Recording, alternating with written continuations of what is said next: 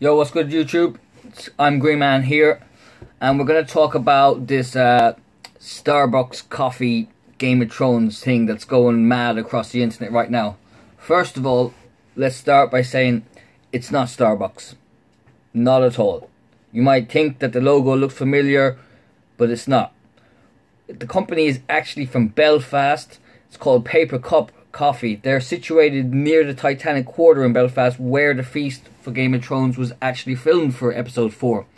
So there's a lot of critics and jumping in saying, oh my god, how much did they pay? Starbucks is paying so much money to get advertising. I can't believe Game of Thrones and HBO and blah blah blah. Wrong. All wrong. Conan even had Liam Cunningham on the show. Surprisingly enough, he brought a Starbucks cup. Oh, this is the actual cup, and because I'm Irish and I'm welcoming you into my home, here's a gift. Wrong. That was definitely advertisement by Starbucks. Can't defeat that one.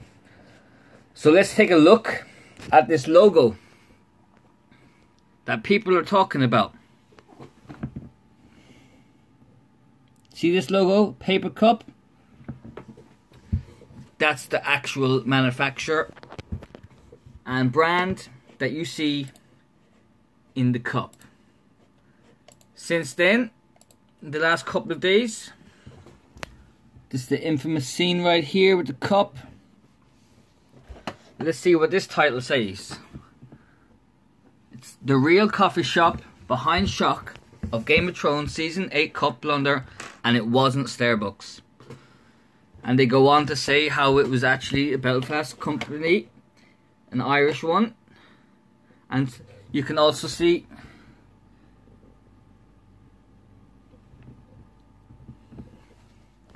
the whole cast enjoy the coffee. You don't enjoy Starbucks. So basically we have more sites telling us how it's not Starbucks. We can keep going on and on. Easily. Done. Not Starbucks. It is Paper Cup. Come to Ireland. Give the coffee a try.